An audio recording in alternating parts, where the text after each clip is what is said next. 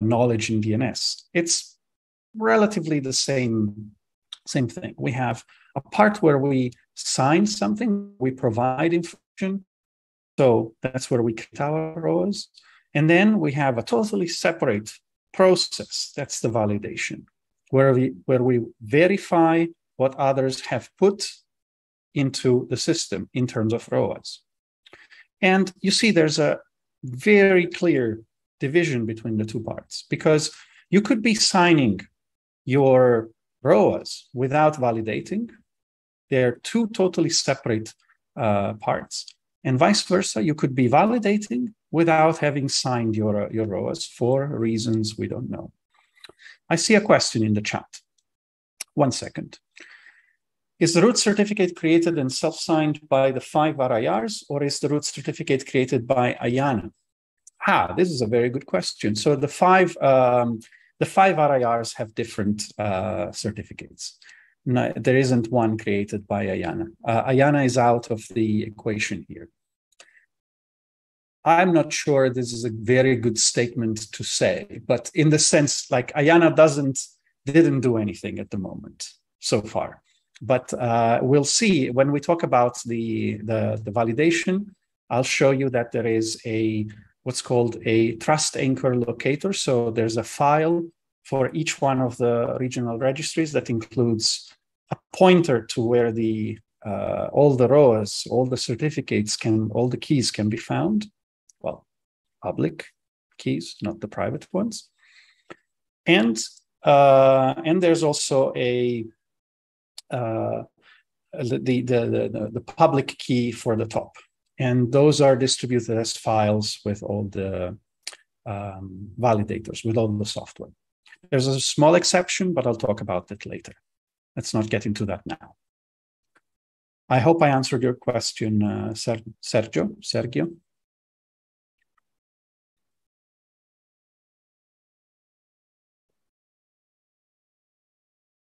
Okay, perfect. But there will be more.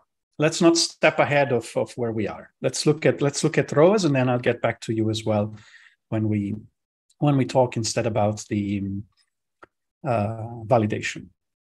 So we have two separate processes. We have signature and validation. Let's start looking at the signature, because that's the easiest way. That's the easiest part. Basically, we have a ROA that stands for, I always get confused, but it's written later. Route origin authorization. Let's go back here. It's a statement. It's a file that contains basically the prefix and the origin, similar to a route object. It's the same exact type of information. And it gives us which ASN is authorized to announce a certain prefix. But a ROA is a bit enhanced from a route object. Well, route objects can exist in multiple types for the same prefix with different origin. And there's a keyword that we're introducing here, max length. We'll see that in a moment. And ROAs can overlap. So you can create ROAs the way you want.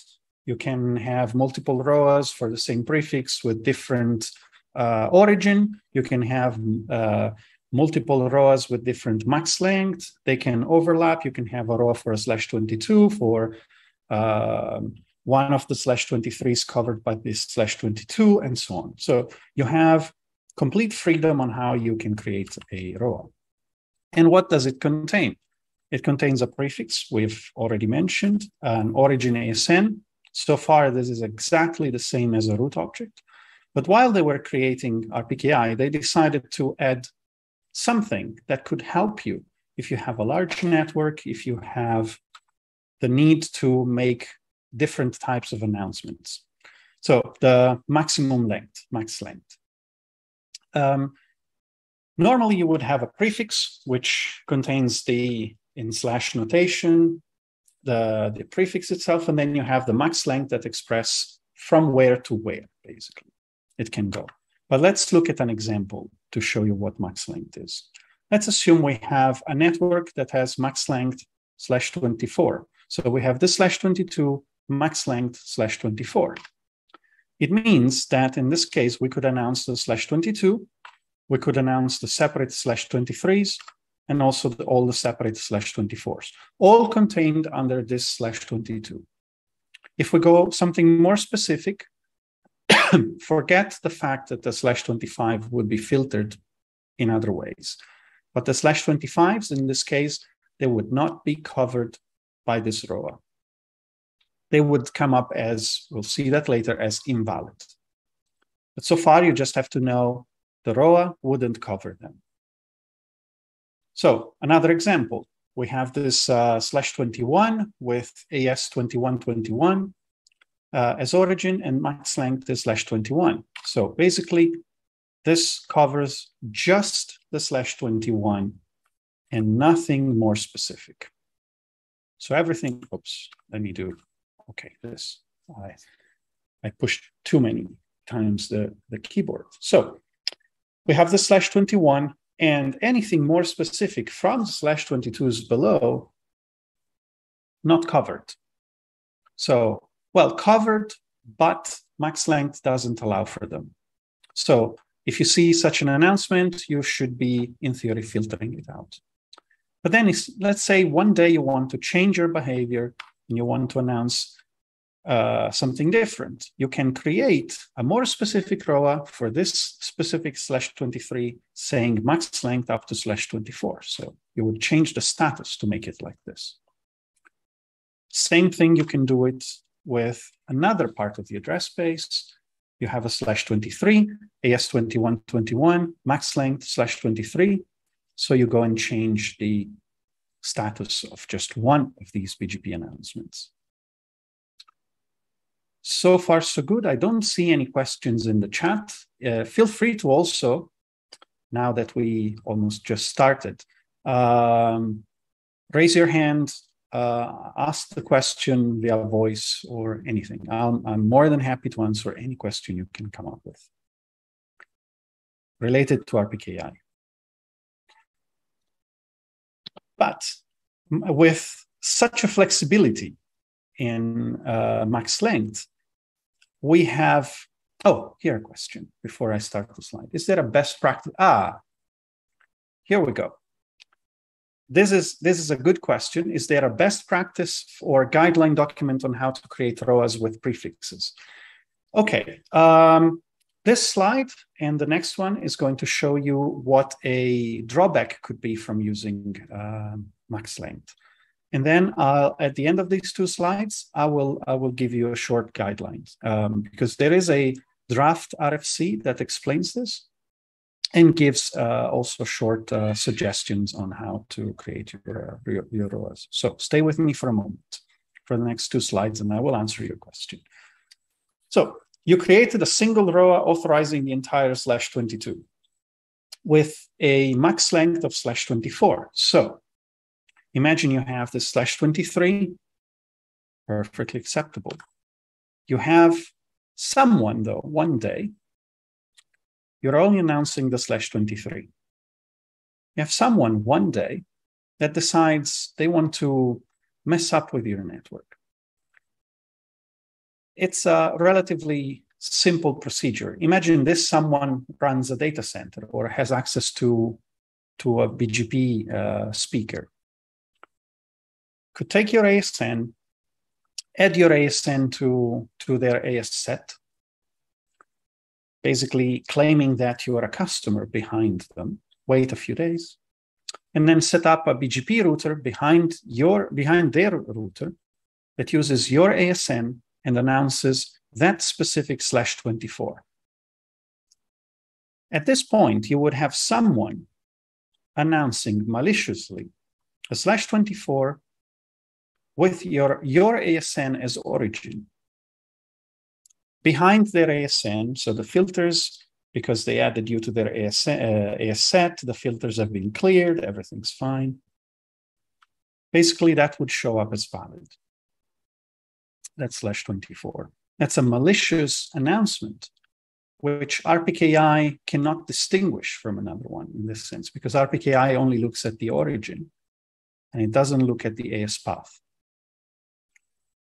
There are technologies to check the ACE path. They're not really there yet in different ways. But so far, let's focus on this. The origination shows up as correct. Your ASN is announcing that /24. RPKI cannot do anything. So here's a suggestion. Create ROAs for your BGP announcements only. Consider them the same way you would consider route objects, because the same trick works with route objects. If you create too many route objects that are too open, you are going to have the same exact issue. In this case, /22 with a max length of /23, if you have the same malicious attacker that tries to run the same kind of attack, that will show up as invalid because the ROA only covers up to /23. Now, there are some considerations to make here. So the main suggestion is to follow what you have in root objects. Follow what you have now in your specific BGP announcements. Don't allow too much. This comes at the cost of flexibility. The moment you want to allow a new network to be announced, RPKI is not as immediate as route objects. Route objects, you would go on the database, you would create a new route object, it would show up immediately. Or well, with a delay of maybe 15, 20 seconds, depending on the synchronization of the different servers. With RPKI, you create a ROA, and it might take some time before it shows up. Say 20 minutes, half an hour. There is I haven't checked if a colleague is on the tutorial. If Amrish is on the tutorial, maybe he could say something more about that. But yes, Amrish, you're here. Yeah. Yes, you've run a study together with other people. Yes. And what was the result? What's the average time it takes for a ROA to show up once it was created? Yeah. So it depends on the action. So whether it is a creation. So hello, everybody. My name is Amrish. I'm a colleague of Max. We do a few things together. Yeah, so we did a study recently on how much time it takes when you create a ROA and at what point in time you see the change in BGP. And what we saw is it depends on whether it is a creation or a deletion of a ROA. And creation, it would take, it can take as low as 10 minutes, because in some RIOs, for example, Epinic, they do have like a batch processing that they do every 10 minutes. So it can take 10 minutes plus a few minutes for it to appear on the BGP. That's the best case.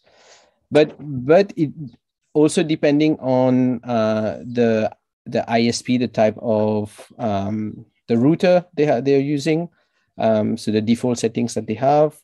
And on top of that, you also have the cache validator, which also has a refresh time. So it can take up to 1 hour in some cases for the change to appear in BGP. So imagine you are in a hurry. Yeah. But then it takes an hour for the ROA to show up. Mm. Yeah. This can sometimes be a problem. Let's say you're facing a DDoS, you want to create ROAs speedily, and then you have to wait an hour. So on the revocation side, if I may, Max. Go ahead. Sorry. It might take sometimes more time. This is what we have observed, because what we are suspecting is that in some cases, some BGP speakers, they would be connected to not only one cache validator, they might be connected to a few cache validators, because sometimes you have this kind of setup for redundancy. And depending on the state of the cache validator, some might be up to date, but some might have a refresh time which is much bigger, and then so they refresh at a later time. So the validity of the ROA will take the one it has, the positive response it is getting from any of those validators. So even if on one it is up to date, it will take the one. It will always take the one which is positive on one of the validators. So this can take a bit of time, and therefore what we have seen generally is revocation takes much longer than creation of a ROA. Right. Thank you, Marish. Yeah. So stay online if I have any other questions about this timing. But so as you've seen, thank you. As you've seen, the suggestion is to be strict, but consider also the option of preparing yourself in case you want to announce something more specific, or you want to change something in your announcements. Don't forget, especially when you want to change or move or do something, that ROAs can overlap. And so you can have ROAs with different origins. You can prepare for a migration time in advance. So you have great flexibility, but you also have to keep in mind with flexibility, some drawbacks might appear. And one of them is the one that we showed you here. There is a draft discussing this issue. I will look it up while Tern speaks later. So the ROA is an object that contains this data and gets signed as well by the members, by the LIR. So then it becomes part of the full chain of trust. So we can start from the ROA, look, figure out who signed it, check the signature, verify the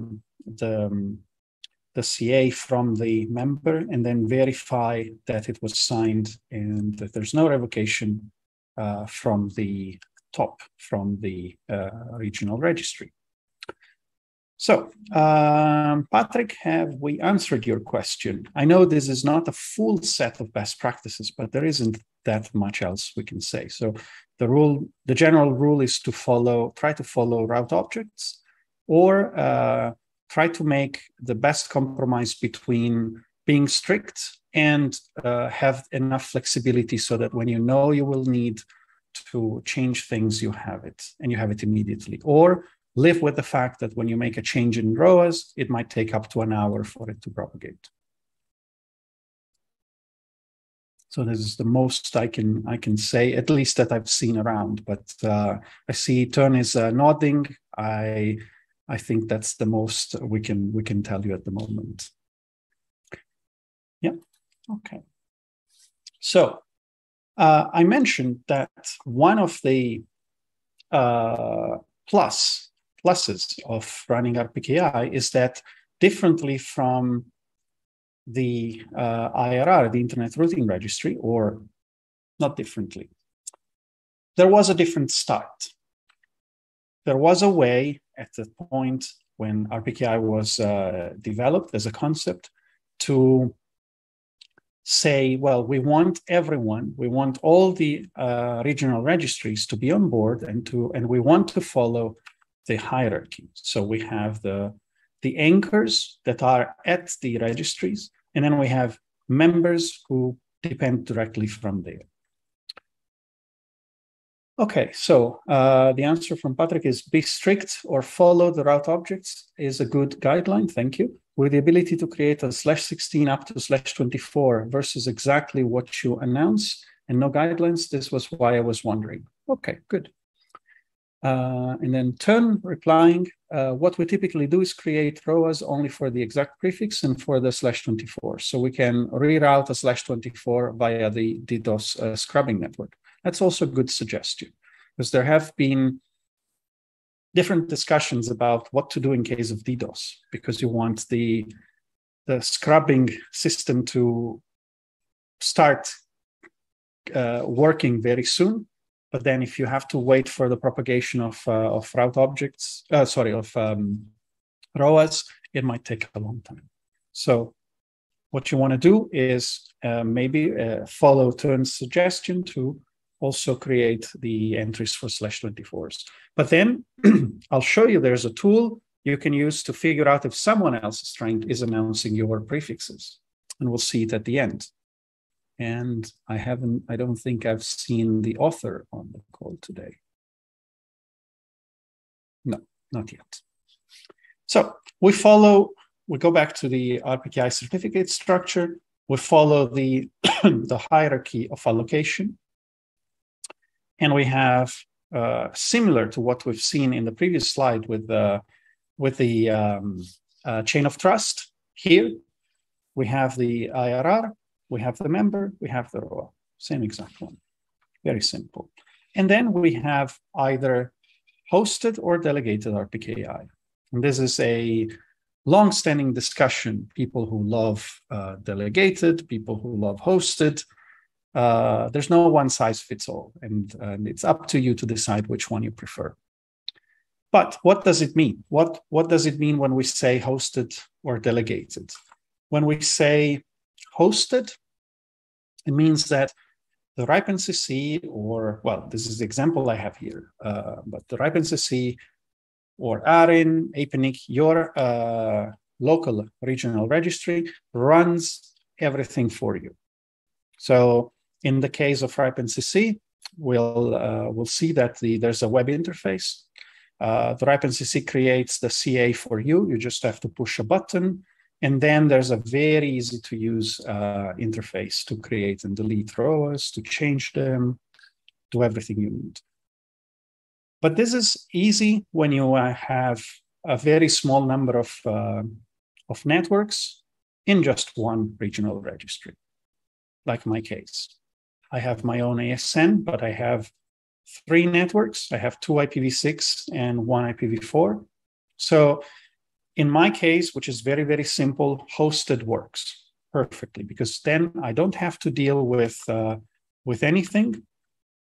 I just go push a button. RIPE-NCC does everything for me behind the curtain and does the key rollovers. The signing is automated. Everything's fine. So I just have to focus on creating and publishing my roles. Okay, so there's a suggestion from Mohammed, going back to one slide. In that scenario, would Autonom object help us in specifying the import and export policy? It would help, but unfortunately, not many tools or not many networks look at the policies in the Autonom object. So I always suggest people to keep them updated when possible. But at the same time, consider that there's a very, very low number of networks actually looking at that data. So if you can, keep them updated, but I wouldn't trust the fact that other people will look at them. So route objects, 99.9%, you can say they will trust the route objects. ROAs, 99.9%. I always keep that 0.1% because you never know. But I would say you have very, very good chances that route objects will be looked at, will be considered. Same for ROAs. But when it's about import and export policies in Autonom objects, I wouldn't really trust that, unfortunately. So getting back to our hosted RPKI, very simple, especially at RIPE. I go and create my ROAs, go and push a button, the CA gets created for me. No key rollovers to take care of, everything's done by the regional registry. Same situation you have on the other RIRs with different levels of automation or simplicity. In ARIN, you have to generate your keys yourself and then upload them. I'm not sure about Afrinic, but in basically most of the cases, you have a simple life. So there's not that much you need to do.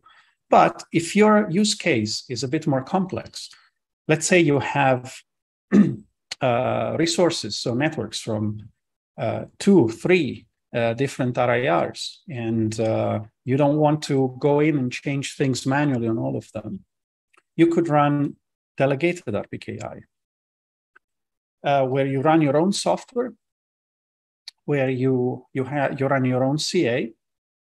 You set up, of course, here we say a connection with the CA from your regional registry, where they sign your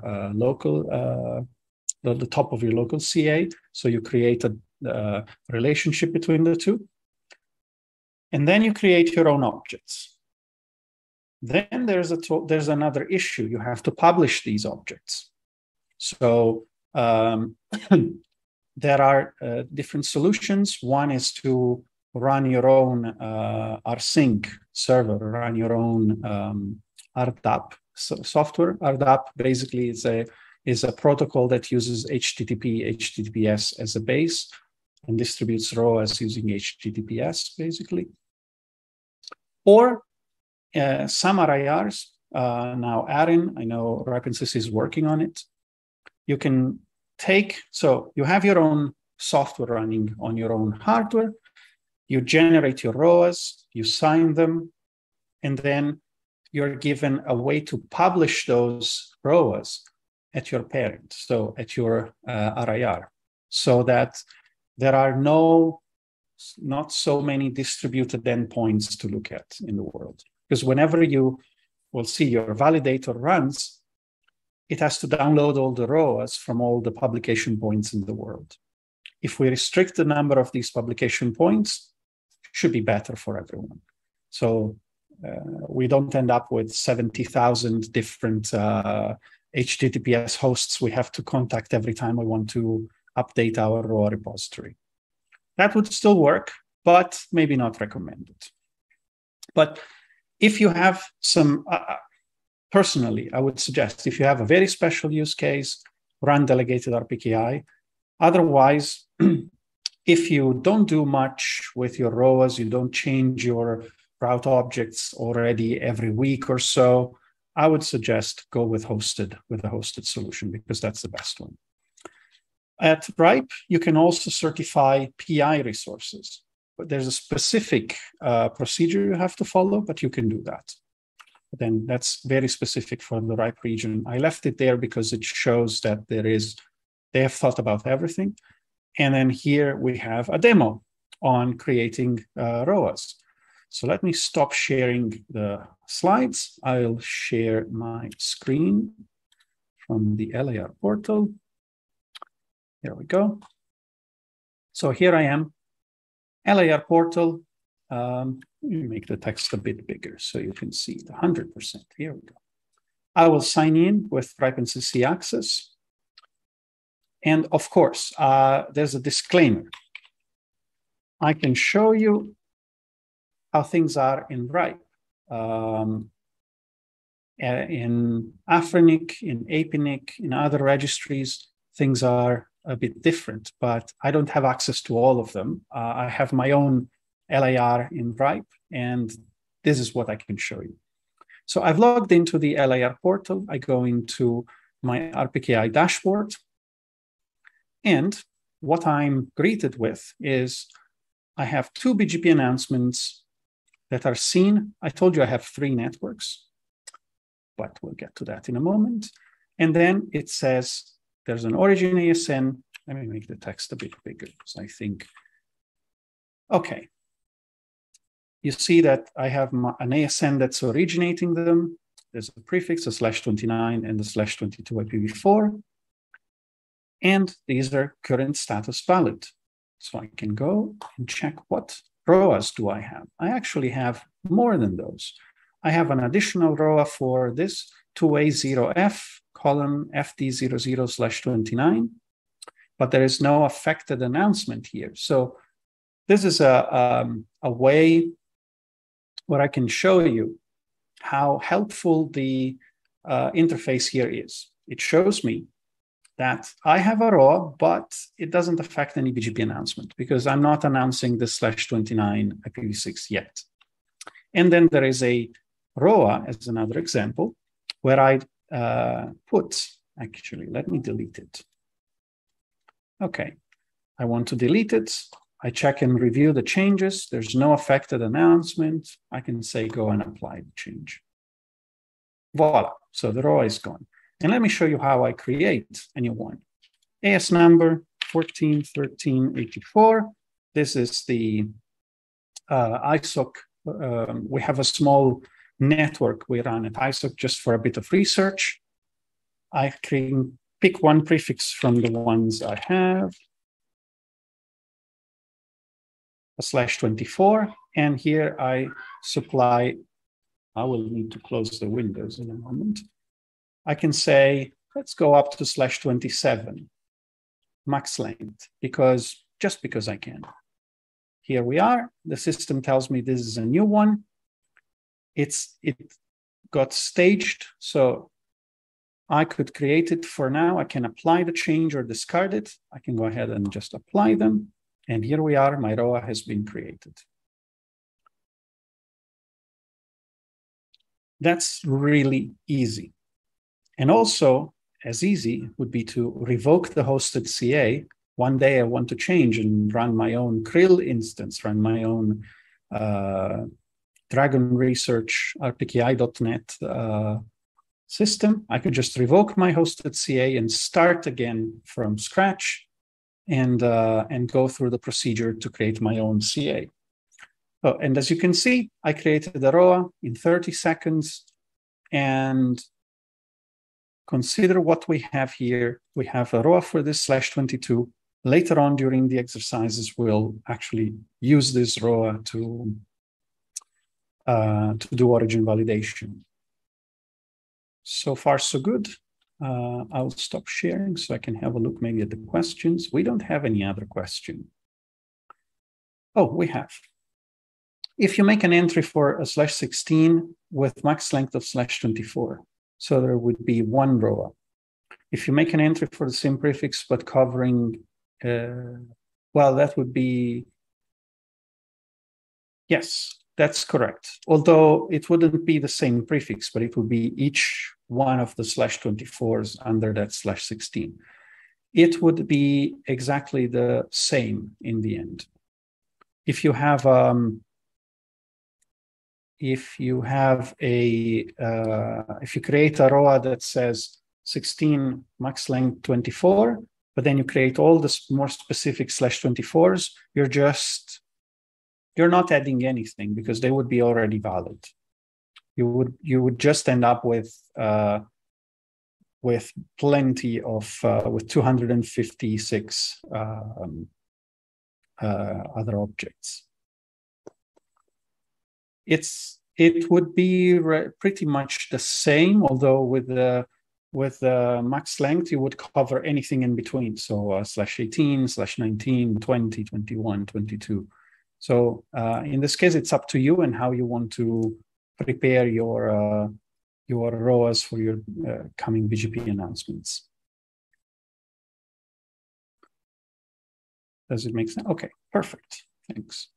Okay, so I stopped sharing, and now I'll hand it over to Teun because we have created ROAs, and we have ROAs.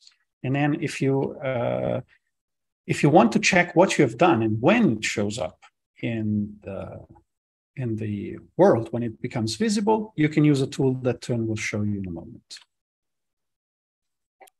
Yeah, right. So hi everyone. Let me start sharing my screen then. Let's see. This should be visible for you right now, I hope. Yes, it is. Perfect. Okay, great. So I think I will skip through a few of my slides because Max already told you some things about them, but here we go. Right. So short thing about NLNOC, we're the Dutch Network Operator Group. We're celebrating our 20th anniversary this year, which will be with a live event on September the 30th in Amsterdam. We're totally community driven, and we do a lot of cool stuff like the NLNOC ring. We have Looking Glass, we have IRR Explorer, which I'm presenting about right now. And well, the event I told you about, the yearly NLNOC Day. So I'm Teun Vink. I'm one of the AL board members. In my day job, I'm a the senior network engineer or the tech team lead for a bit, a reasonably small Dutch ISP and data center. I have implemented RPKI validation in my network. I crashed RPDs, triggered some funky Junos bug, which caused our routers to crash. But we're all good now after some upgrades. So, right. So this is basically what Max already told you. We need to filter routes. RPKI is helpful, but it's not everything. You only have origin validation. You don't have path validation, for example. And also, not everyone is using it yet. And route objects in the IRR database help, but as Max explained, there are many IRR databases. There are conflicting information, and some databases are very complex to get data removed from. So, yeah, how do you deal with that? Well, and how do you deal with the fact that you have all this information and you have no idea where to look? And now that's where IRR Explorer comes in.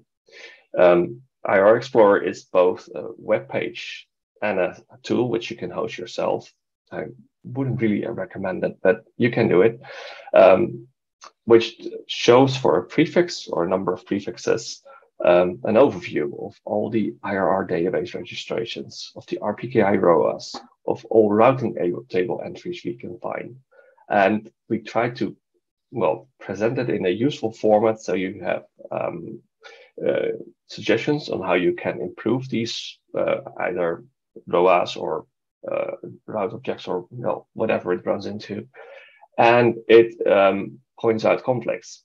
And this helps you reach two things: better reachability of prefixes, because you can find out that there is a ROA missing, which prevents others from accepting your prefix probably. It helps clean up the IRR databases because it will show you that there can be a lot of mess there. And in this presentation, I will be mostly showing you some output of the IRR Explorer tool. So you can find IRR Explorer at irrexplorer.nlog.net. And this is basically the main page. It's not much. It's just a form with one field, and you can fill in either a prefix, an AS number, or an AS set name. And for each of the three, it basically does the same. It goes and looks up all this information and show you what it can find about it. In my examples, I only use specific prefixes to keep it, well, simple and condensed. For ASNs and AS sets, it basically works the same.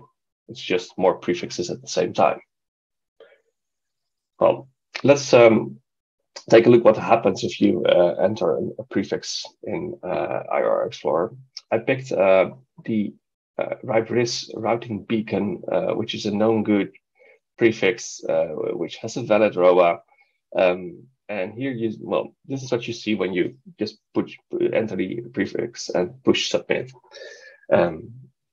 You see a table showing you a report for this specific prefix. And well, the green shows clearly everything is good. We see, and I'll show the columns in detail in the next slide, a number of things about this prefix. It combines the rear data, who is assigning or allocating the IP space. It shows what's happening in BGP, in RPKI, and what is in the various IRR databases. So if you look at the columns of the table, you see, just as I explained, the prefix is found in one of the sources. In later examples, you will see that for one prefix, you can see more than one output. So you see more than one rows of data. This shows in a pretty condensed way everything we can find. The RIPE column, in this case, shows that this specific prefix is found in the RIPE database. If there is a route object in another database, for example, in LDB or RADB, you see more than one column, one for each individual IRR. Few hints on the output. well, you can expand the help text at the top of the screen, and they explain in more detail what the results you can see mean. So what does a specific error message or warning mean? Well, the row colors are obviously significant. Now we saw only green. In later examples, we will see yellow and red, for example, to show, well, possible issues or plain errors.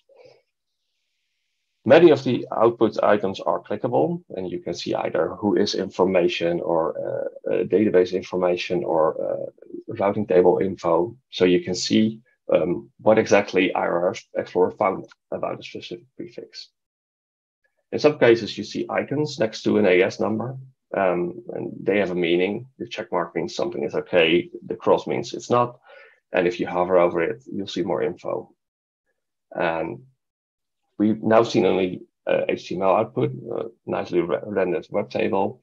There's a link for the JSON output as well. So if you want to, you can use that and, well, process it in any way you like. So now look at another prefix. This is also from RoutingMANRS. This is a known bad routing beacon. And you obviously see the red colors here. There are two issues, and you see two pieces of advice there. The first issue is that RPKI origin does not match the BGP origin. Well, as Max explained, you can create a ROA. In this case, the ROA tells us that AS196615 can announce this specific prefix. But the BGP table shows us that AS12654 is announcing it. That doesn't match. And of course, you would expect either a ROA to be available for 12654, or you would expect a route in the routing tables for the 196615 ASN. And the second issue is that there are RPKI invalid routes found. The route object in RIPE has an RPKI invalid origin ASN. So the right column shows us that there is a route object for 12654, sorry, while RPKI tells us it should be 196615. And only one of those two can be correct. You can't, because if you would start, well, 12654 cannot advertise this prefix as it is because RPKI tells us it's not correct. So there should be a route object for 196615. Or, once again, you could delete the ROA for 196615. As you see, there is not one way you can solve this, and the way to solve it is mostly up to you, because you should know the way your network is behaving. This is not something IRR Explorer can tell you, but it can point out there's a conflict here. These two things do not match. How to solve it, that should be up to you. Up to now, we only saw one output column or table, and it's the exact prefix matches. Sometimes it's possible that there are routes or objects found, prefixes found in one of the databases, routing tables, or the ROAs that cover more than just that one prefix you asked about. And in that case, IRR Explorer will not just show you the exact match for what you asked, but also for the least specific match of what it found, everything it can tell you about that as well. So that can be helpful if you want to look at the broader scope of what's happening with a prefix. If you look at what we're seeing here, you see that this is one of the Cloudflare prefixes, it seems. And there, for the /20, there is a good ROA. Everything is fine. For the /12, they don't seem to have created a ROA. But in the second table, you see that they did create ROAs for every /20. So you could wonder, why is that /12 in BGP without a ROA? Cloudflare may have good reasons for them. I can't tell. Well, let's look at some more errors that we can find. I was curious about the 1.1.1. That's one actually the Cloudflare DNS IP. And one of the fascinating things you see is that there are a number of entries that don't match here. The first row row in the table shows us what we would expect. Everything looks good. There's the /22 the /24 is announced. It has an RPKI valid ROBA, and it's registered in APNIC. That's fine. But then we find two other prefixes, which are /32s, registered in RADB. And yeah, well, they are curious, of course, because they are registered by two different ASNs, not Cloudflare, but I haven't written down which one they are. But yeah, they obviously shouldn't be here. In fact, those route objects are RPKI invalid if you would announce it like that. IRS will also spot that this object is in RIDB, even though you would expect an object in the APNIC database, because APNIC allocated this IP space to Cloudflare. And the last notice, which is actually a good thing in this case, is that although there are this prefix has route objects, these /32s, we don't see them in the DFZ. They are not actually seen in any routing tables, luckily. Of course, the good thing here would be that these /32s would be deleted. I'm not sure if Cloudflare has attempted to get that done. I also have no idea why these specific /32s are in the database. They don't make much sense.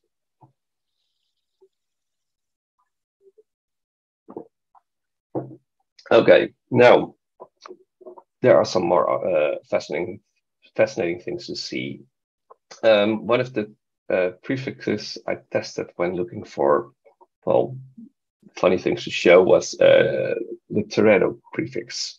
Teredo used to be the IPv6 tunnel broker for people who didn't have native IPv6, and Teredo was anycasted by a lot of different ASNs. So you could host your own Teredo server, register a route object, so you could start advertising the Teredo IPv6 space, and you were all good to go.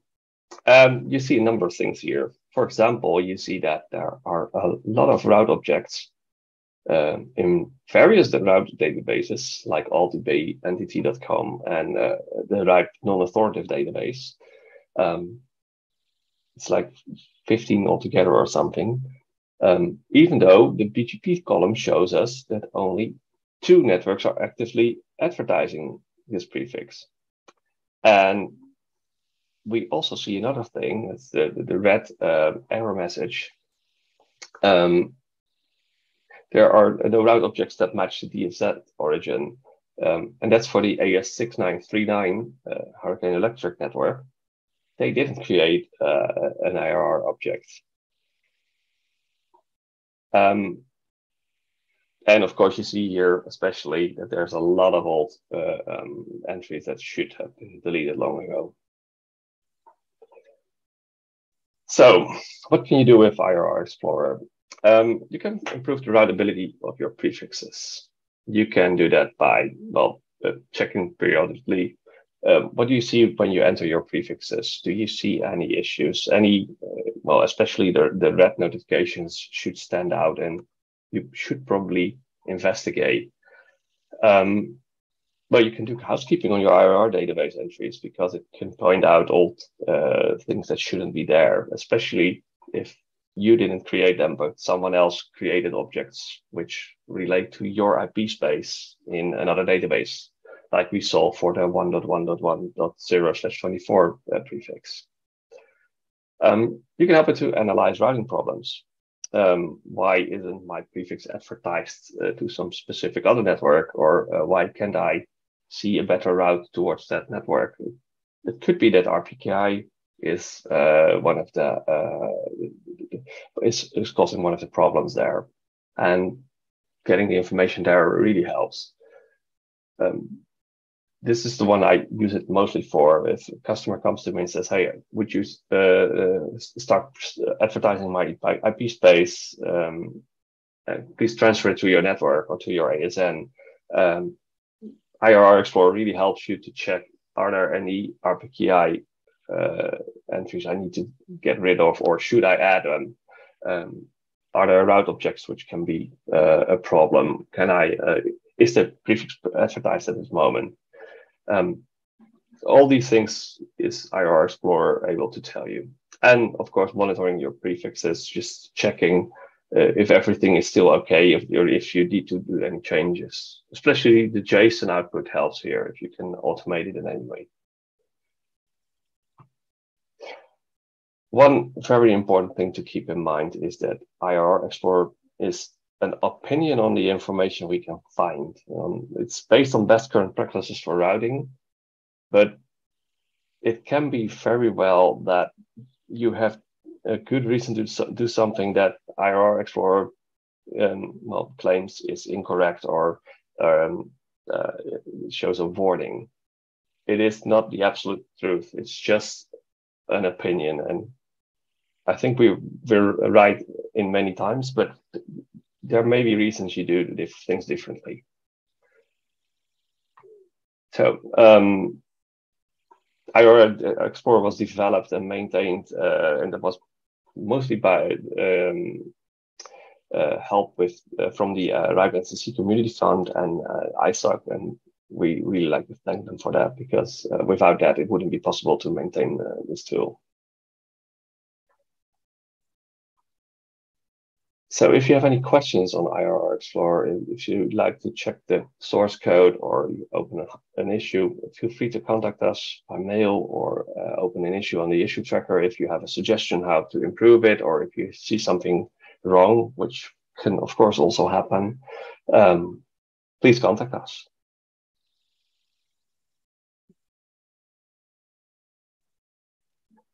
Okay. Yeah. I haven't seen any questions so far. Okay. I think maybe the questions will come later. Who knows? Or who knows? It's well, for the moment, yes. It's I understand it might be a lot to take in. Yeah. But thank you, Teun. I will go back to the presentation, and then if any of you have any question, any remaining question about IRR Explorer, feel free to put it in the chat, and then I can answer. I don't know if Teun has time to stay with us also now that you've finished presenting, but feel free to ask any questions here, and we'll do the best to answer them. I'll try to stay. Yeah. Thank you very much.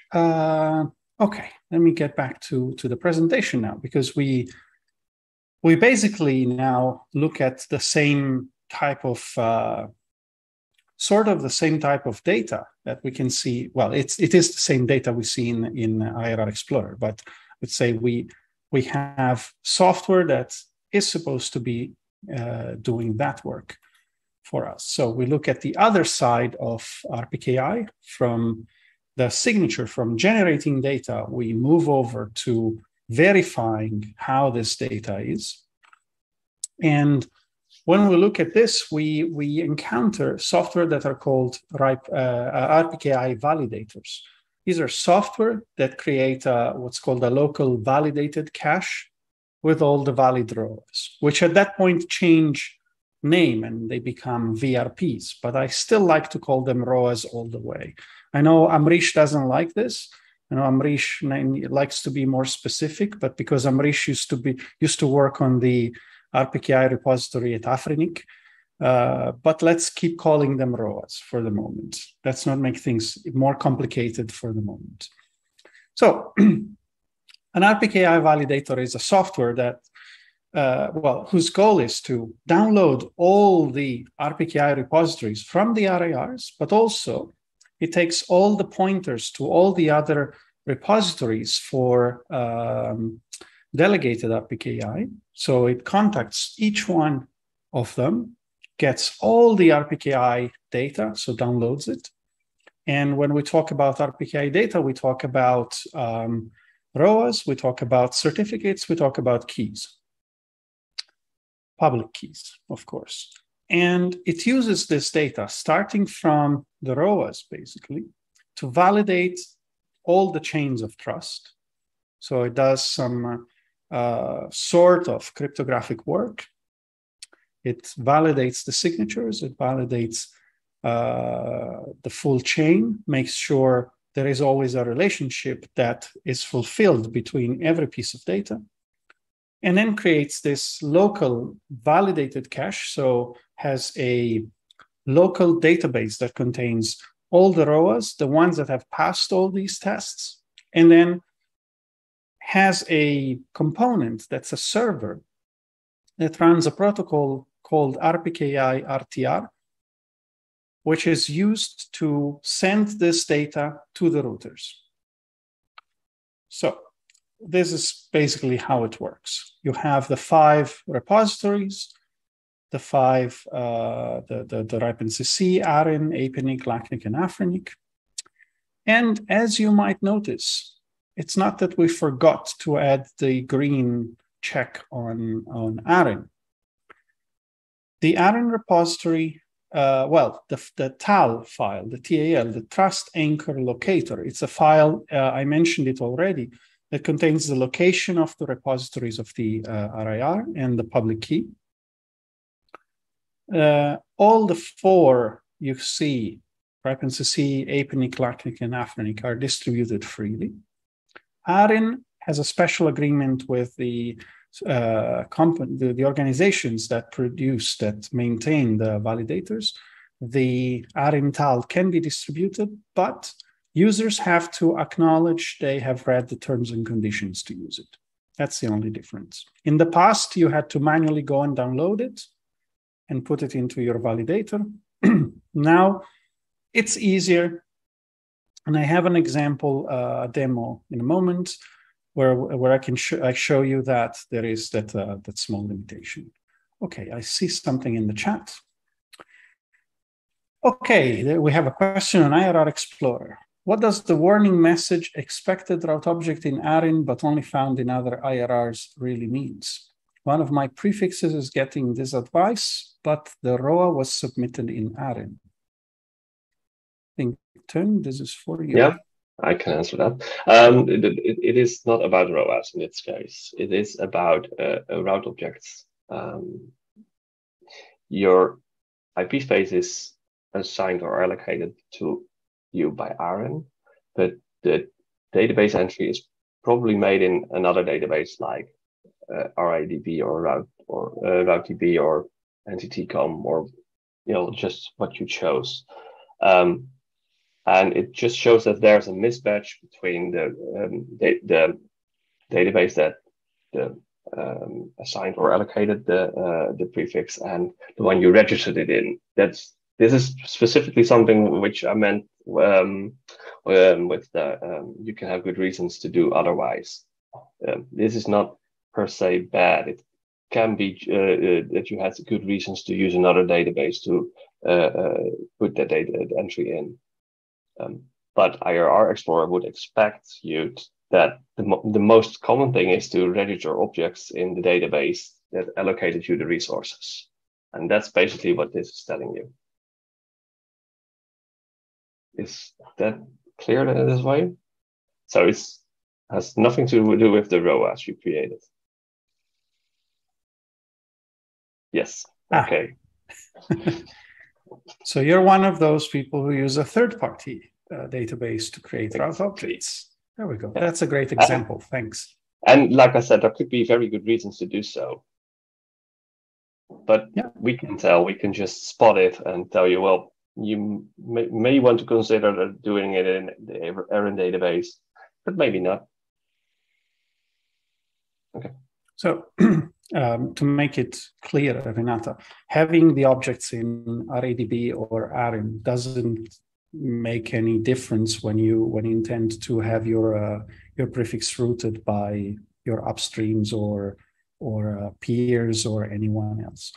The suggestion from IRR Explorer, as Teun just said, is you have an official IRR from ARIN now you can use. So if possible, create the object there as well. And then one day you might want to if possible, delete the RADB object, or if you have a maintainer there and you pay the yearly fee for the maintainer, you could also at that point maybe give up the maintainer, delete your objects, and then just keep the ones in ARIN. Because don't forget that then the ARIN object gets mirrored in RADB as well. So you should see that there as well. Okay, but that's a good thing. Thanks for the answer, Teun. And I didn't spot. I have to admit, when I was reading the question, I also got puzzled the moment, and then I realized we were talking about root object and ROAS, and it was mixed. So thank you for pointing that out. Okay, so I was talking about trust anchor locators. The role of the validator is to be in the middle of it all, download the data, verify the chain of trust, and then, whoops. And then provide data to the router. So the router that also stands in the middle gets ROAS on one side, BGP announcements on the other, and then it can use ROAS to verify data in the BGP announcements to see if they match. And the ultimate direction, the ultimate goal is to help a router make better routing decisions, which means having additional data on top of route objects and on top of the neighbors to figure out if a network is supposed to be there or not. Well, you have different options for running validators. You have Routinator, Rust, by NL NetLabs. You have RPKI clients, that's part of the OpenBSD project written in C. You have Octo-RPKI, that's from Cloudflare, and then Fort. Personally, I use Routinator and Fort. That's a good mix. I would suggest if you have OpenBSD or if you run Ubuntu, there's the portable version of RPKI client you can use there. You can try that as well. At the moment, the only one I wouldn't use or trust 100% is Octo-RPKI, because the person who was maintaining that at Cloudflare left, went to another, now has another job. So there is a maintenance issue there that I would consider. The rest, Routinator, RPKI client, Fort, I would recommend each and every one of them. So how do you configure and run a validator? That's actually very, very simple. Although the suggestion is to run at least 2 validators. In this case, we have Routinator and Fort. And you have to configure the correct trust anchor locators. They've already been downloaded. The ARIN TAL, I mentioned it, needs to be acknowledged separately. So the way it works is that when you try to run, say, Routinator, and it seems here I've skipped a passage. I'm already trying to run Routinator. How do you install that? It's actually very simple. There are packages for each and every platform you can imagine. So I didn't go into that detail here. But this is an example of how you could run Routinator from the command line. You say run a server, run RTR on that IP address, on that port, and it tells you that you have to initialize it. And I think I remember, yeah. Well, here's is the Fort initialization. So I confused it, but the concept is the same. You're told to download and read the ARIN relying party agreement from that URL. There's a PDF. It's a legal notice basically from ARIN. And once you've read it, you type yes, and then ARIN will And then Routinator or Fort will install the trust anchor locators where you tell it to do. And then there's a passage that's it's missing. So here, when you run Routinator again, with the same command line, you get to see it running, and then you should see it running here. The same goes with Fort, and yeah. Oh, okay, that's a good question. Sorry for the interruption. We set up Routinator and Fort. The number of prefixes from Fort is less than Routinator's. Did you have the same experience? I guess yes. I think, okay, this is interesting because it's something I've been checking on and off because we run a tool called Roast at TiSoC. We do a daily run checking the validity of prefixes. And of course, we have to rely on some validators. I've seen on and off issues with, we have a bunch, sorry, take a step back. We have a bunch of validators running, a mix of Routinator and Fort. And I've had notifications that in some runs, some prefixes from some parts of the world didn't show up as valid, but they showed up as unknown, which is which might lead to what you are to a similar experience as you are having. I haven't delved too much into this, but we can do it in a moment once we set up the validators on the router. It might be given by how strict the validation is being done by Fort and Routinator, or it might be given by one endpoint for the publication of the ROAs, of the VRPs, of the ROAs, is accessible from one install and maybe not reachable from the other. There might be different explanations. I don't know I don't have a full answer for this, but I can tell you I have seen this and it's been on and off.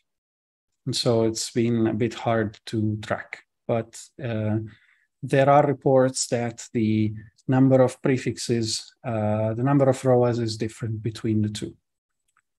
There might be a reason for that. It might be that you've started Routinator at one point, then half an hour later you started Fort. And then there are changes in that half hour that Routinator hasn't picked up yet because it's waiting for the hour to pass as a standard, refresh time. Or it might just be that there is something else going on in the validation. One of them does a stricter validation than others, so some objects don't pass the stricter validation. I don't have a full answer for this. I have pointers to what the issue could be. I'm sorry. Yeah, timing is also very relevant. Yeah.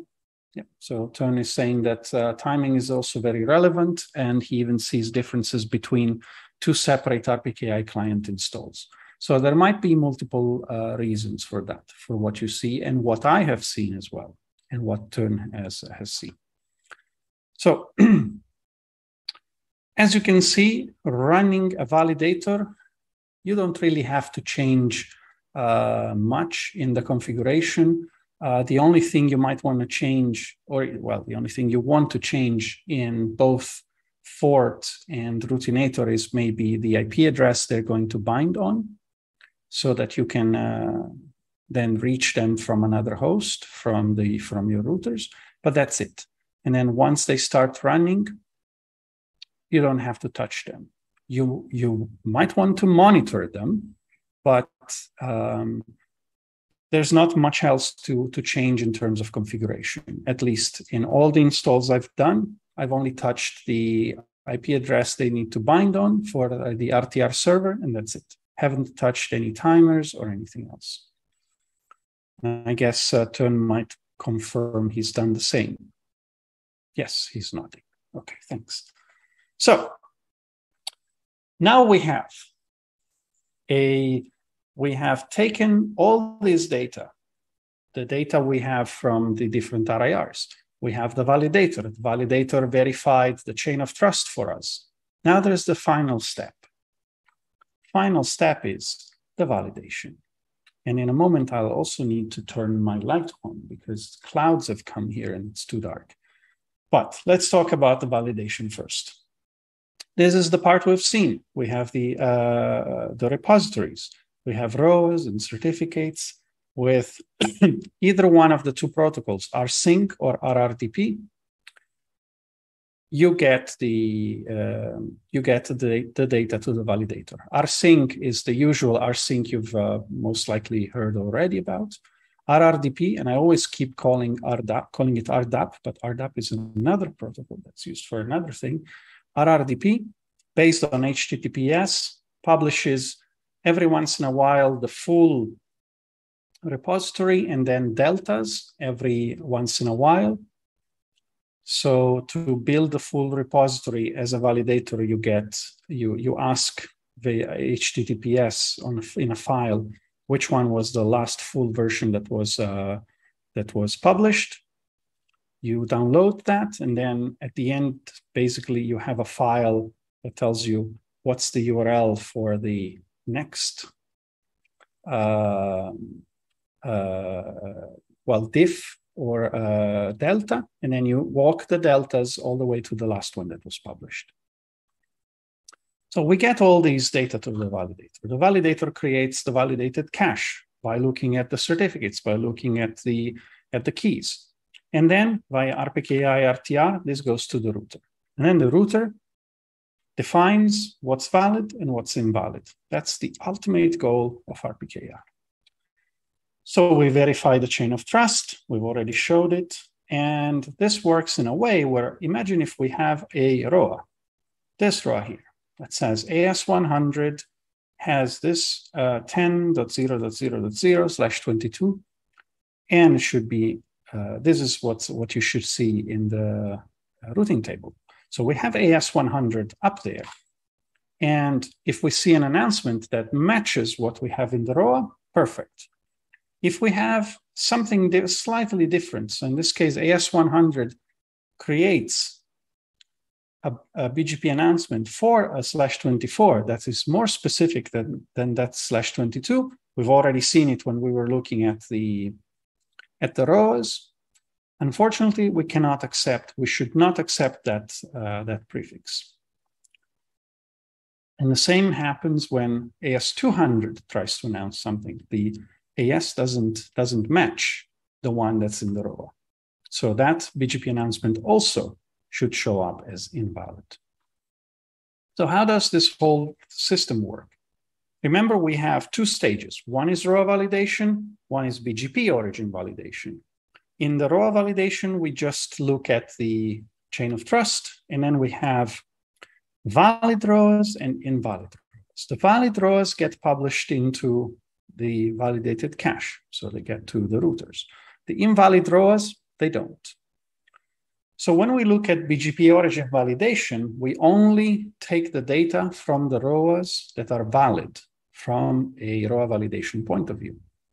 With that in mind, we take the ROA, we get the BGP announcement, and we try to match the two. Do we, as we did in the previous slide, does the ASN match? Yes.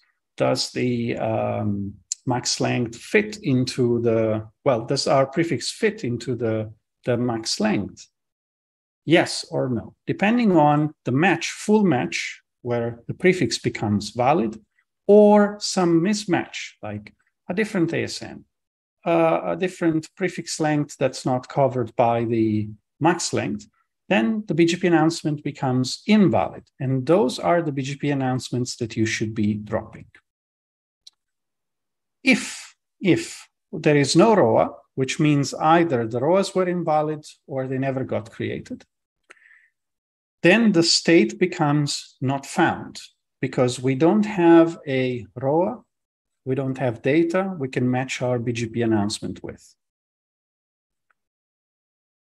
This is the culprit of RPKI. So this scheme here is what you should just keep in mind when you look at RPKI. The three final states of a BGP announcement: valid, invalid, not found, or unknown in some cases. So, and how you get there? You get there by matching BGP announcements with what's in the ROAs. And the two things have to match. So far, so good. I can't see your faces. I can't see if you understood or if you have any doubts. So this is why I always think giving the same tutorial in person is much, much easier, because you see everyone's faces. You understand if you need to repeat something or not. But this is all to say, if you have any question, there is the chat. You can open your microphone. Feel free to just jump in if anything is not clear here. Oh, I see. Oh, okay. There's a request to share the slides. Okay, not really a question, but yes, slides should be available then on the website where you registered from. I guess we can link them from the agenda. Yes. Is there any other question? I don't see you any, so we can go ahead. There is a little bit more we can check here. Imagine you are in a situation where you have a customer that complains they can't reach a website. Okay. Oh, a question about this. If you're still going to cover this, okay. Can you advise on the actual router validation when using route reflectors? Okay, I think route reflectors could do the validation themselves and avoid propagating the prefix. In that case, I have never set route reflectors up with ROV. My network is very small, but I can't see any difference in how you would treat origin validation on route reflectors. But anyway, we can get back to this. Okay, there's a nice question. Is there any research on whether step-by-step ROV causes additional delay in BGP propagation? I don't think there's a huge measurable effect. There is, of course, because you're adding an additional check on top of the BGP update process. But we're talking about a lookup in what is usually a very fast lookup table. Depending on the implementation, I know you could have a tree or a radix tree with your prefixes, with your ROAs. So the lookup should be very quick. In FRR, which is what I'm going to show during the demo, you see basically that ROAs represent an additional routing table with the addition of the max length. It's a special, slightly special routing table. But you see they have their own table. Same happens with BIRD, where you can check, you can verify that entries are in the routing in the ROA routing table. So you basically are just adding another routing table where you do a lookup. So they introduce a delay. I'm not sure anyone has measured it, but it's in case someone does it, I think it would be a very small delay that's introduced. So nothing that would affect your process too much. Okay. Yes, that's actually a good point from Tim. Says answering the question about route reflectors. If you do if you run route reflectors, you would still want to do ROV, so validation on the routers at the edge of your network, so the ones receiving the prefix, so you avoid having these invalid routes being installed on your router. So that makes sense. And that's a good point I hadn't thought about when I was trying to answer the question. So thanks. Okay. Yes. I've done route servers, not route reflectors as well. And the general concept is the same as normal deployment. So thank you for validating that as well. So, but route servers, if you mean at an internet exchange, they represent an edge of a network. It's just one point, but it's the edge of the IXP, and they talk to the edge of any ISP peering at the IX. So in that case, it's slightly different from having route reflectors, which are something that's inside your network. And as Teun was saying, I would recommend not to, well, Teun was saying it, I would add my additional recommendation to not bring any invalid prefix inside your network. You can just leave them out from the edge. I see a hand up from Yassir. If you want to contribute something, feel free to open your microphone. Hey, Max, it's Yassir. I was Yassir, sorry. Yeah, no worries.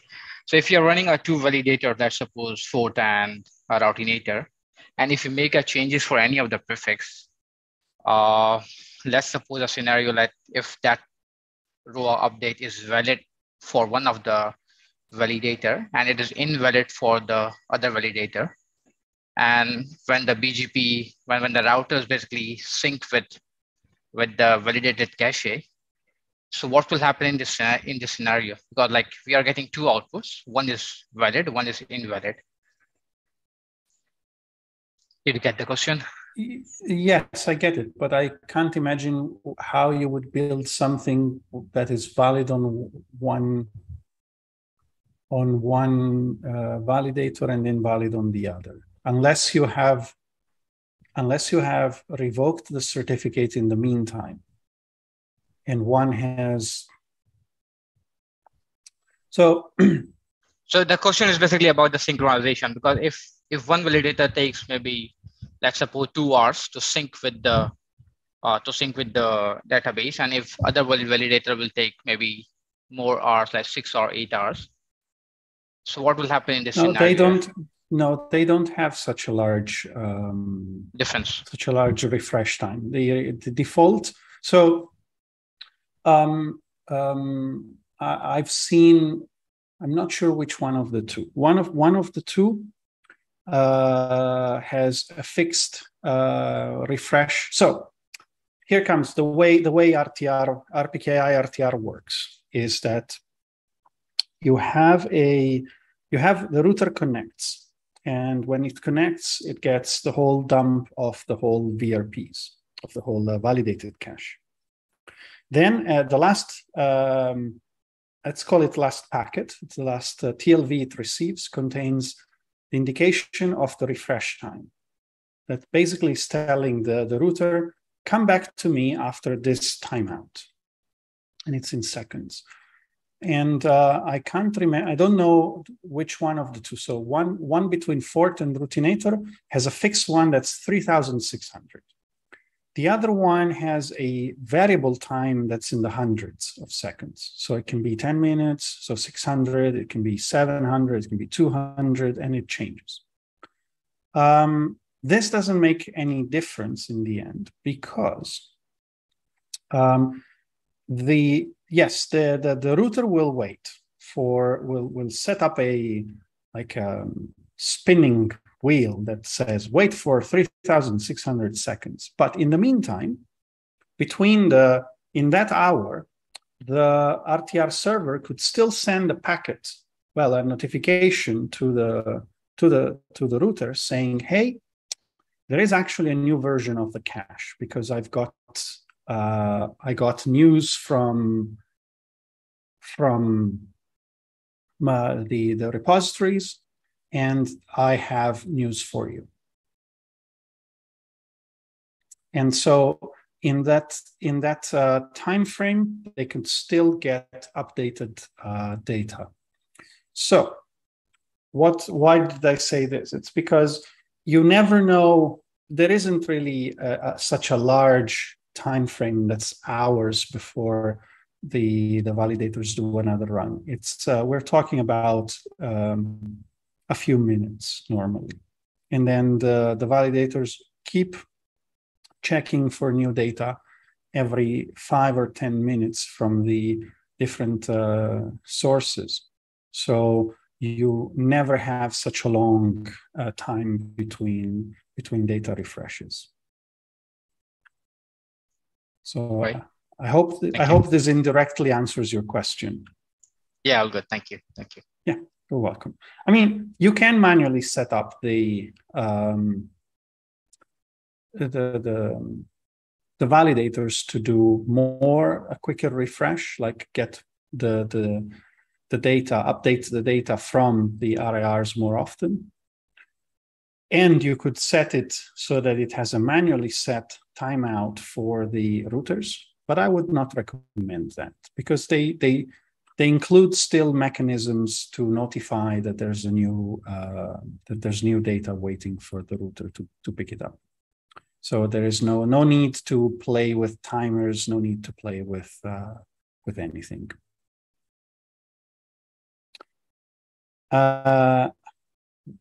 Yasir, yes. In the meantime, yes. So the comment is anyway we have to accept the unknowns. So the ones where you don't have a route object. Yes. In a perfect world, the unknowns would be a very tiny percentage because everyone would have created ROAs for covering their prefixes. But for now, the unknowns represent such a large number that we still have to accept them. In the demo, I have actually a suggestion on how you could treat the unknowns. So far, we have looked at the data we receive from the RIRs. But imagine you have a situation where you have that /24 that is a network where there are some services that are being provided by AS100, and you have another AS somewhere else on the internet. And some customers complain they can't access that /24 because, well, you can see it. Someone made a mistake in creating the ROA, and there is no specific ROA for that /24. So that prefix for you is invalid. But you know that it's legitimate. You know that actually there are services that your users need on that /24. So what can you do? There is a system called Slurm that helps you in being able to create what's called an allow list, or yes, it used to be called a whitelist. You are telling the validator to create a fake ROA inside their validated cache with specific details. This fake ROA gets sent to the router. The router then picks up a new ROA for that prefix, and that prefix magically becomes valid just for you, just for your network, not for the other networks. It's something you create internally just for yourself. Well, for the routers that rely on that specific validator. Now, my suggestion, if you use this mechanism, is to set a reminder in your calendar in a few days to remove this, see the effect, or see if someone has fixed the issue with the original network, and then hopefully delete it. Because if you leave it there, if you forget that you created an exception in your validator, then in the long run, the number of exceptions keeps growing, and then you end up with a fake small routing table inside your routers. So suggestion is you create that, make an exception, but then put it in your calendar to recheck that exception in a few days. Because then you can clear it if it has been corrected, or you can send a reminder email to the network operator on the other side to say, hey, fix this issue because otherwise my users will not be happy. So here's how we set up origin validation, an example. We go with conft router BGP with the AS number, and then the first thing we need to do is to set up the address for the validators. So we need to tell our router, pick the information from that series of validators. And the suggestion is always to have at least 2 on different hosts. Don't do like I did in this example where they're both on the same host with operating on different ports. Then the suggestion is to create a route map. A route map with entries that match RPKI, valid, the valid state, and not found. And then here's an example. It's a very stupid thing you can do, but it can help you. You can set the local preference for the RPKI valid to 100, keep it default, but then for the not found, lower it to 80. It's not going to change much in your routing, but at least you have a sort of a tag you can check to see, was this an additional tag? You can check quickly to see if the prefix was valid or invalid, or not found. Although you can see it also when you run a series of commands. Then you apply the route map, RPKI accept in, so on the inbound, and then you should see the prefixes that are not, let me go back, because we don't have a specific statement matching RPKI invalid. The invalid prefixes will just be discarded. This is the same configuration, but for Juniper. You set up a group for RPKI validators. You set up a session to a certain IP address, a certain port, which one is your local address. And then you do the policy statement for, again, valid. And in the next one for, invalid in this case, we also have that. And then last for unknown, because Juniper calls it unknown in the validation state. And then you can see here we have the accept. We have the accept for invalids as well. This is an example of bad practice, but this is so you can get an idea of how you should not be doing that. And once we have this, we are basically also, this is another thing that's also mentioned later. You can add communities to say to your prefixes when you accept them. And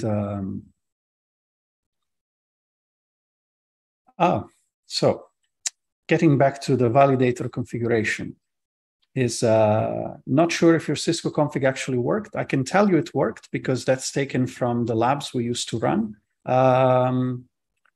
On Juniper, you couldn't get 2 validators on different ports on the same host to be accepted. Well, that's good point. Those are good points for Juniper. Don't run 2 validators on the same host. Run them on 2 different hosts. So I guess that's a trick to trick you into not running 2 validators on the same host.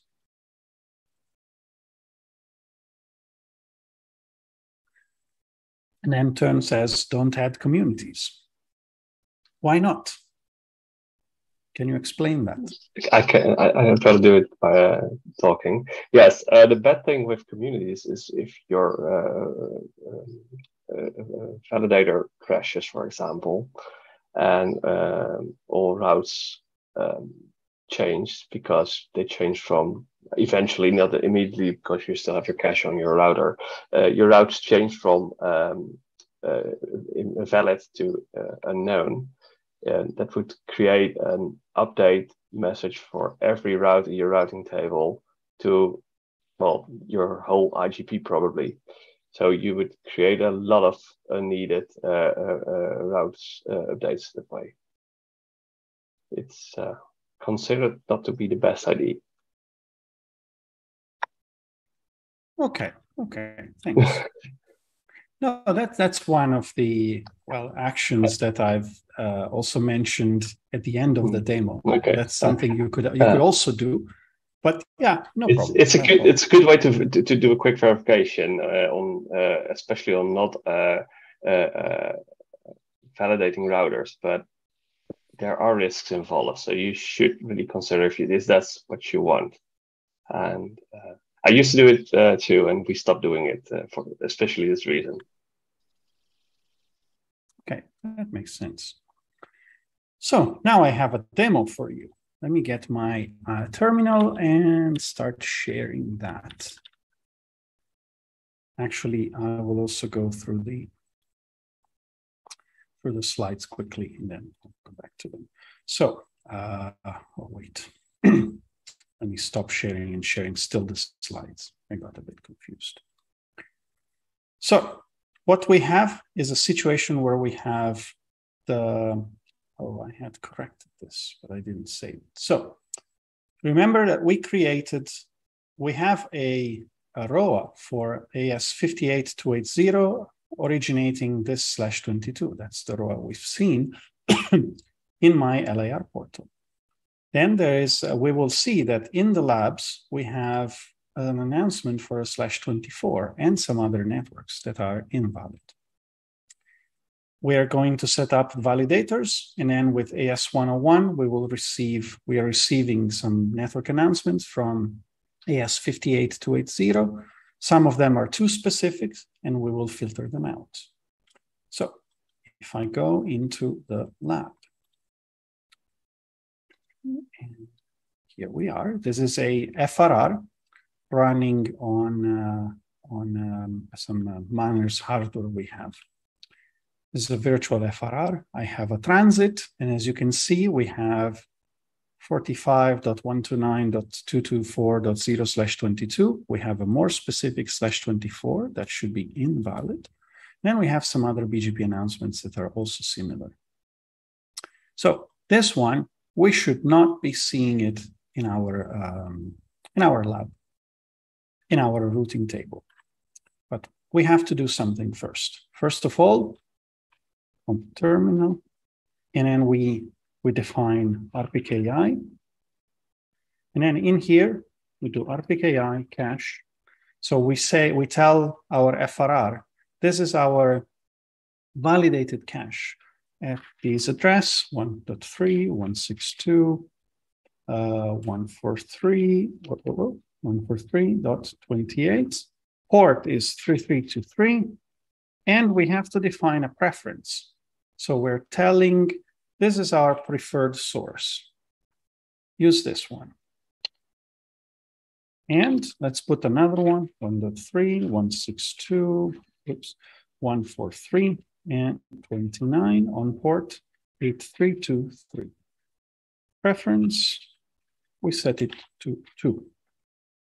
Okay, so I finished, and I could do a show RPKI prefix table. Woo! These are all the ROAs I have in here. These are all the ROAs that have been, the VRPs that have been downloaded from my router, from my, validated cache. And with this, I have them in my routing table.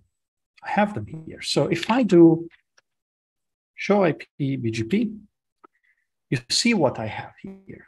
This is an additional piece of information that wasn't there earlier. So I have RPKI validation codes. So my router, as soon as I provided a data source, basically, my pointers to my validators, it started doing validation in RPKI. So I see that this prefix is valid. This one is invalid. Another one that's valid, and the others are all invalid. So this tells me that the moment I start creating my route map, let's go ahead, conf. I can do route map, and I call it RPKI in. Let's see, permit 20. So I do match RPKI not found. Voila. And let's do a set local preference 100 in this case. Let's not do 80 because then we do route map RPKI in permit 30. Then I do match, RPKI valid. Then I can do set local preference 120. Let's raise the local preference for the valid routes. So, show run. If I show you what I have this route map similar to the one we saw earlier. I match not found, and I give it a local preference of 100. I match valid, and I give it a local preference of 120. I don't match invalids because I don't want to accept them. So they will just be discarded. So far, so good. Okay, so the next step, router BGP. See, I have 101 is my ASN, 100 router BGP 101. Then I need to go into the address family IPv4 unicast. Voila. And then I do neighbor, and my neighbor is this 110.1.0.2. Remote, route map, RPKI in. Voila. Let's clear the BGP session. Let's do it brutally. But now, if I wait for a moment and I do show IP BGP, I only have the valid networks in there. The /22 and the /24, for which I have the ROAS. And then I have local preference became 120. And above, it was just, not specified, so it was 100, the default value. So far, so good. Do we have any question? Let me check the chat. I see the chat is blinking at me. Oh, Mark, configs for MikroTik version 7. I have actually a very old blog post that I did about RouterOS version 7 and RPKI. I should actually refresh that. But the concept is the same. I can go and refresh them. I just don't have a virtual machine with RouterOS running right now. But this is the concept with on how to run it with FRR. Let me stop sharing my screen and share the slides. Because I've gone through this demo setup. I've configured the validators. I was following this basically. Show the RPKI prefix table, check that if it worked, checked if adding the validators brought in the additional data. And then we create a route map. And last but not least, we applied the route map to the neighbor, and then this /24 should have disappeared from our table, which was the case. So yes, this goes against what Tern just said.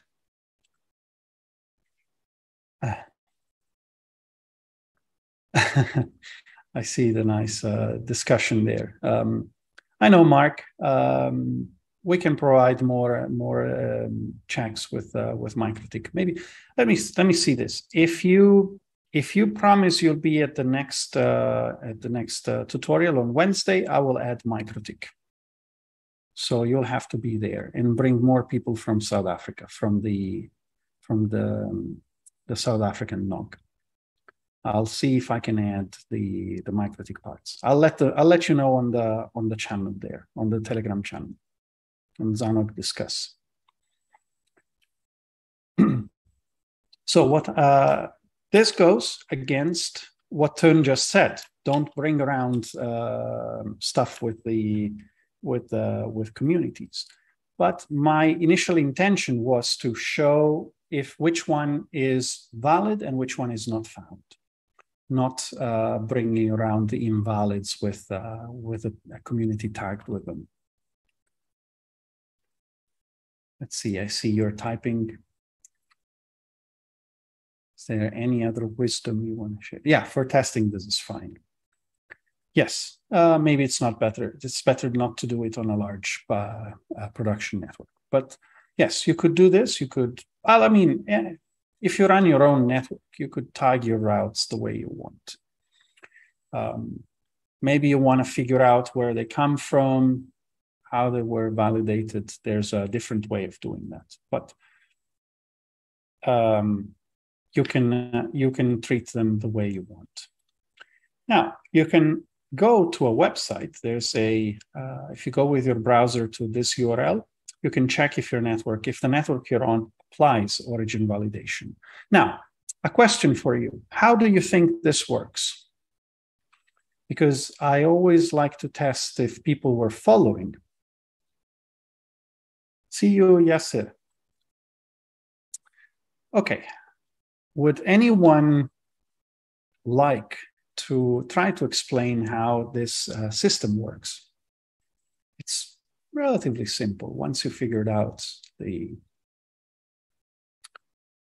We have any volunteer. You can open your microphone and just try to see if you can think of a way for... Yes, good point. So there is not the web server. That's a good point, Bill. Okay, now it's broken. Okay.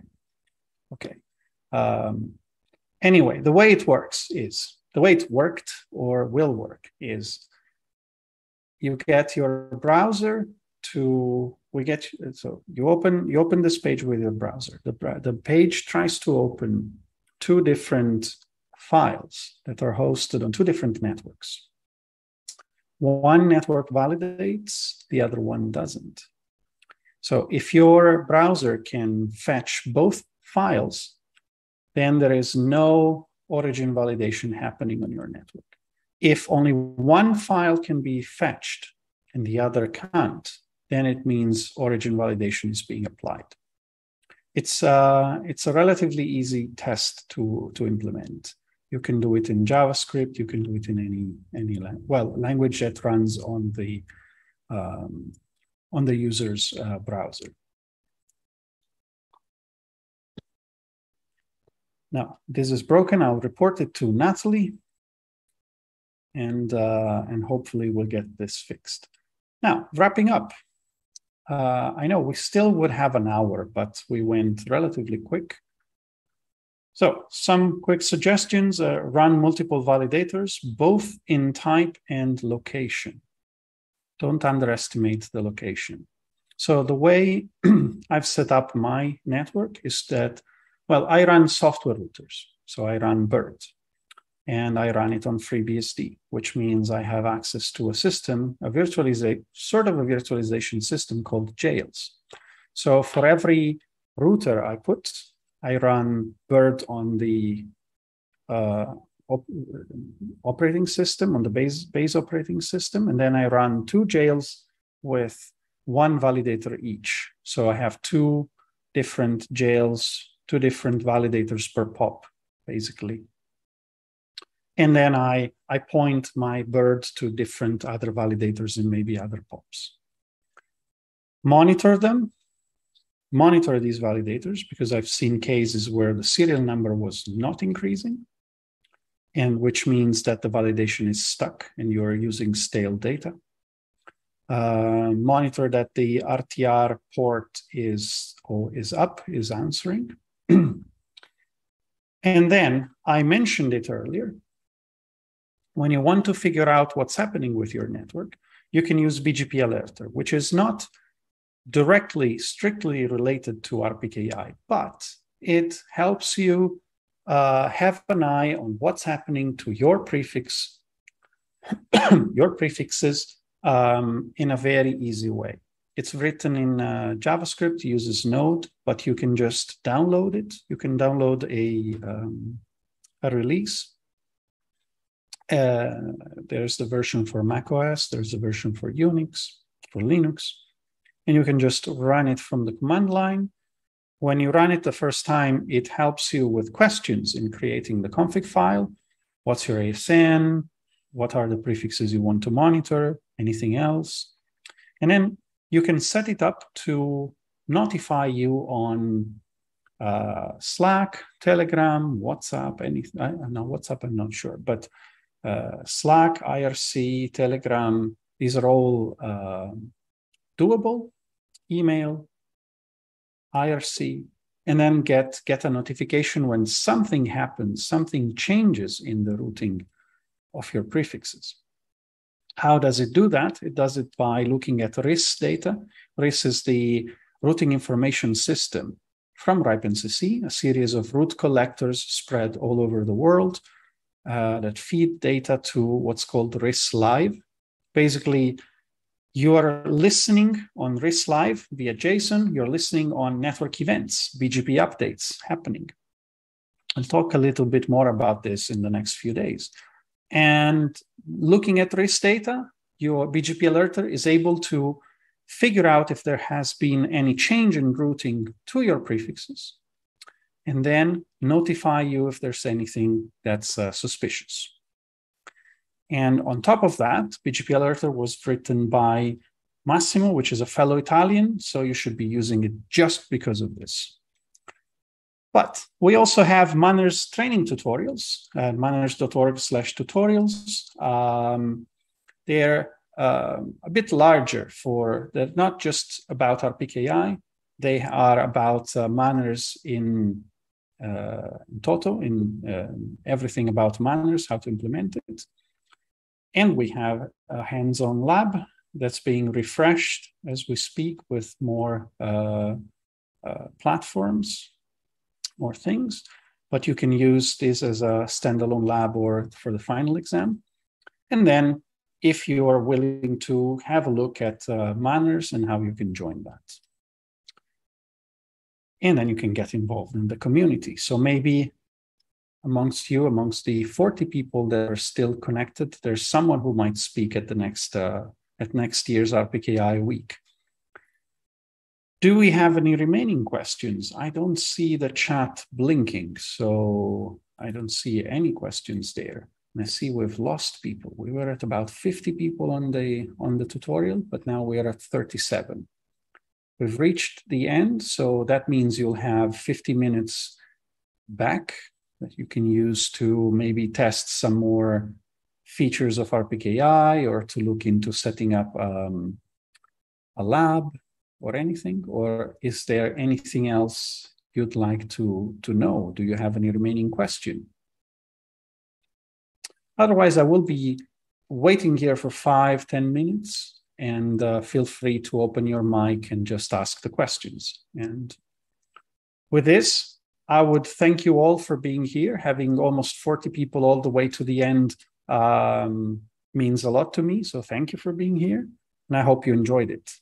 And sorry about the noise outside, but you know, when you decide to, okay, let's keep the window open, kids decide to play, then I figured out, luckily when Tön was talking, that I live next to an airport, and it was the first day they reintroduced the A380 here in Zurich from what's the company? Emirates. So I actually witnessed again the A380 departing from here. So thank you very much for being here. I see a lot of thank yous, but I have to thank you. And if you have any question, my email address is there. You had the one from Tön, and thank you very much. And thank you, Tön, for being here. You're welcome.